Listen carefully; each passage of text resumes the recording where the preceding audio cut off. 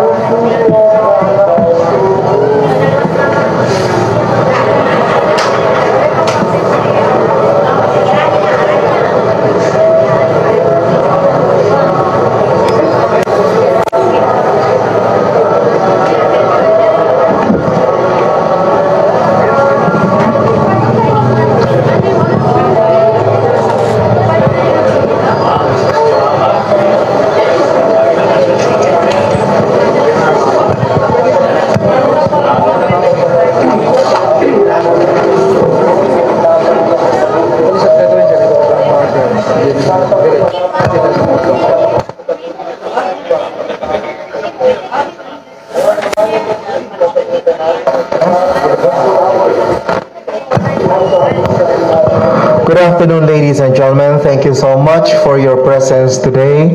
May I request everyone to please stand for the arrival honors.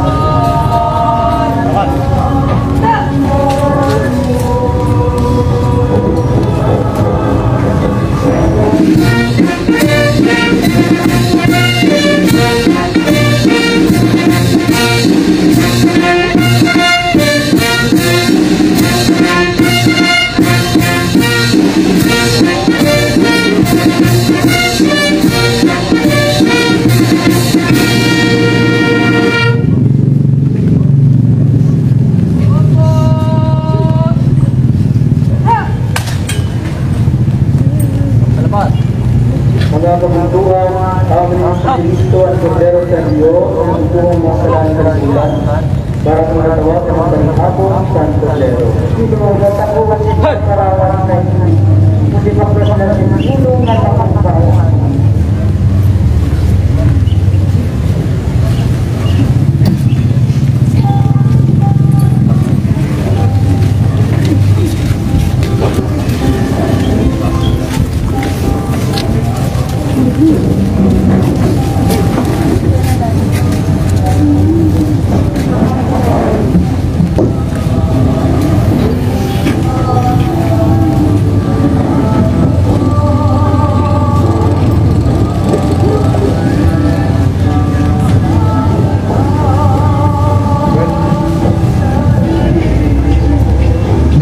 gentlemen, please remain standing for today's prayer. To lead the prayer is Sergeant Major Jeffry Kabir.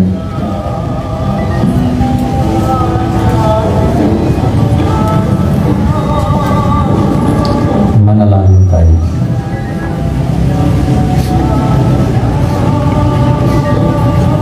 Panginoong makapangyarihan sa lahat, narito po kami ngayong tagkaratit-untit mo sa araw na ito upang saksihan at pagpupugay sa mayapa namin kasamahan na si PFC Jeffry Dabalos and dahil sa pagtupad sa kanyang tungkulin bilang isa sa tagapagtaboy ng kapayapaan. Basbasan mo po, O Diyos, ang aming pagpupugay nito at nawa po sumalangit ang kanyang kaluluwa. Ito po ang aming hiling sa ngalan ng iyong buktong na anak na si Jesus. Amen. Please be seated. First, we would like to acknowledge the presence of the family of the late Private First Class John Jeffry Dabalos, Mr. Jerry Dabalos, Mrs. Emily Dabalos, and his siblings Jessica, Emma, and Eric. We also acknowledge the presence of the Assistance Division Commander of the 8th ID, Colonel Erwin Langzon, and LGU Calbayog led by Mayor Diego Rivera. At this point, ladies and gentlemen, we will witness the awarding of posthumous Military Merit Medal by Colonel Erwin Langzon.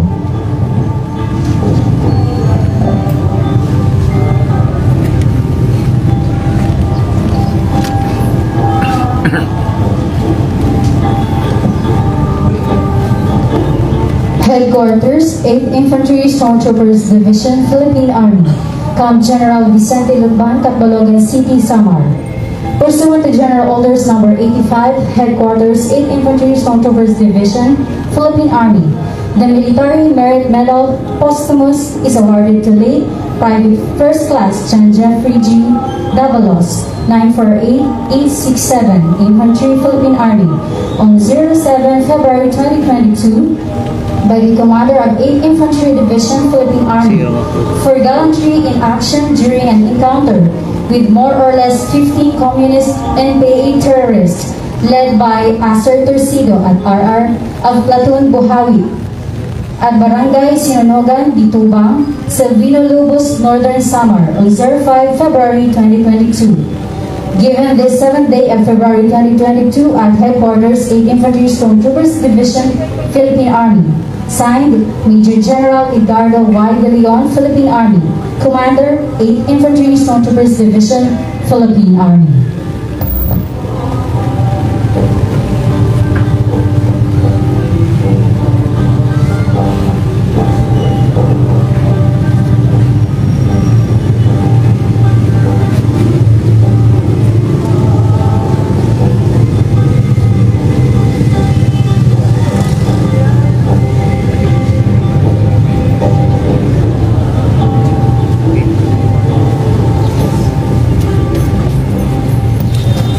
Ladies and gentlemen, to give his message, let us welcome the Honorable City Mayor, Mayor Diego Rivera. Pagduloy ng Ginoo, pinagbuhos ka namin ng matalo kami sila sa sinapa, kung ikaw ay inan. Pag-isapan na lamang naman ito, bakit nagpalit sa dinamo? Thank you, Ronald. To the officers and men of the 8th Infantry Division, headed by our Assistant Division Commander, Colonel Erwin Langzon, our department managers, headed by our city administrator, Mr. Pusaga, and pamilya sa Nawara, na first class, private first class, John Jeffry Dabalos. All of us now present, good evening. The city of Calbayog mourns the death of one of our six sons, Private First Class John Jeffry Dabalos of the 19th ID, which was killed in an ambush a couple of days ago. Every life lost is a tragedy, and the greatest tragedy is that he died for a noble and necessary cause. That is to make our country more secure and peaceful. As we honor a fallen soldier, let us not forget that he sacrificed his life to defend our country from those who want to destroy it and deprive us the freedom we have enjoyed as a democracy. Let us also remember that the threats posed by this insurgency is real and will continue to claim lives. As we mourn the death of Private First Class Dabalos, let us continue to pray for our soldiers who are fighting against insurgents and terrorists. Let us pray for the durable, peaceful of our country and an end to this senseless war.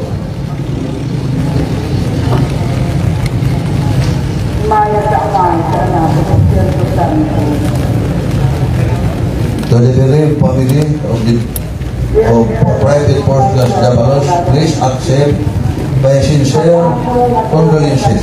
May you feel the peace of God's love and comfort in your grief. In closing, let me leave you with this quote, and I quote, "Heroes take an mean form, but anyone who serves their country with such pride and distinction is without doubt a hero. May they never be forgotten." Kan inyong tanan, maupay tulog o mabuhay ang hukmong sandatan ng Pilipinas. Thank you so much.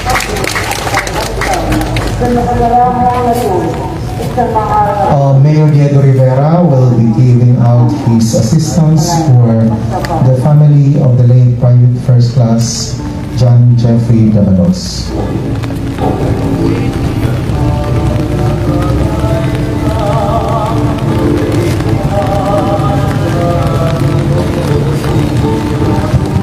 Thank you so much, Mayor. And again, our condolences to the members of the Dabalos family. That ends our arrival honors for the late Private First Class John Jeffry Dabalos. Thank you so much and maupay ang gabi sa atin again.